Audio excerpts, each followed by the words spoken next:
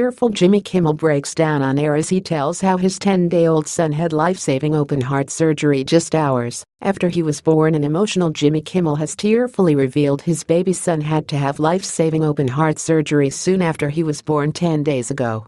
The late-night TV host opened his show on Monday with the news that his wife Molly McNearney, 39, had given birth to their second child, William Billy Kimmel, on April 21 in Los Angeles. But Kimmel, 49, quickly broke down as he detailed the terrifying health troubles Billy had endured and that he had successfully undergone risky heart surgery after he was born.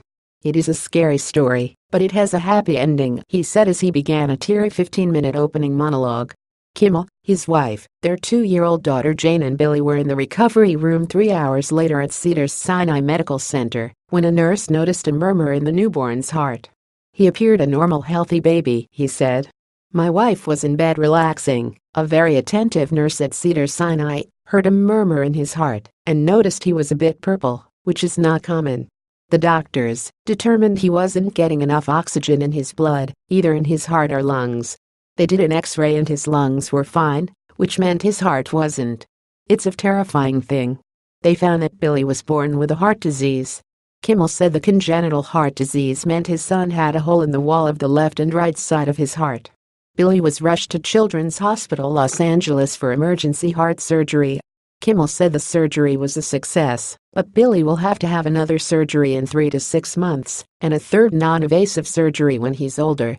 He broke down as he shared a photo of Billy in intensive care with tubes coming out of his little body.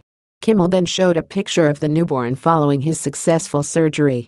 Kimmel revealed they were allowed to take their son home 6 days after the surgery.